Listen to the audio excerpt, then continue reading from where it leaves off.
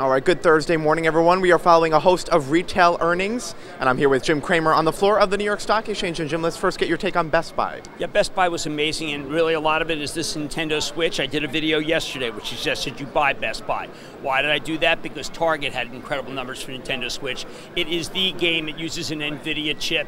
Everybody, it's the craze right now. They also talked about PCs doing well. Remember, HPQ had a remarkable quarter too. Supply with printers and with PCs. This is Best Buy's time.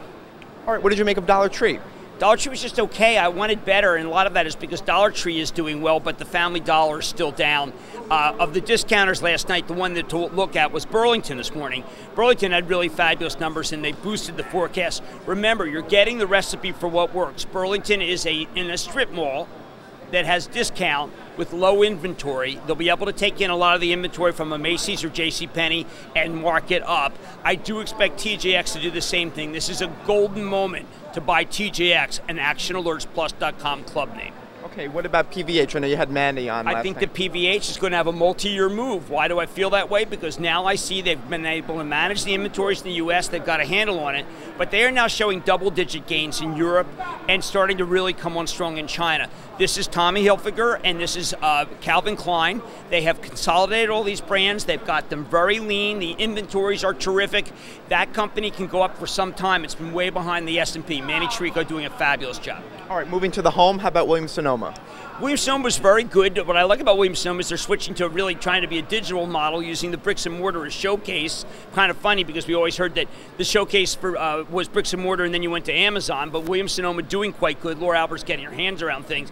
Wayfair is the one that has been disruptive in that business. A lot of shorts in Wayfair, but I do think that Wayfair, even though they're not making money, has been able to keep chugging. And when you can keep chugging in the digital space, good things tend to happen. All right, one retailer the media loves to talk about, Sears. Yeah, look, Sears, the number, Kmart and Sears themselves were down double digits, but the media does, like Brian Sozzi does some fabulous work on it for us. But you have to recognize that it's not a big company anymore. And Carol Tomei, in an interview with TheStreet, said, look, she's the CFO of Home Depot. Sears remains a share donor. They do have about $18 billion in sales. They're closing stores, so it is still rather remarkable that they have comps that are so negative for the ones that are supposed to be good. But it's a closely held company by Eddie Lampert and by Bruce, by Fairholme. There's no real stock left to sell other than flippers who buy ahead of a quarter and then flip it.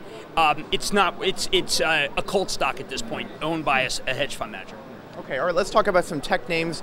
Netflix had its price target raised at MKM. It's an important piece, and OPCO too. I mean, what people are talking about, Piper, I'm sorry, people are talking about international being really fabulous, and I think that's true. I think that people are underestimating what Reed Hastings is able to do. I mean, he picks the best actor in Brazil for Narcos.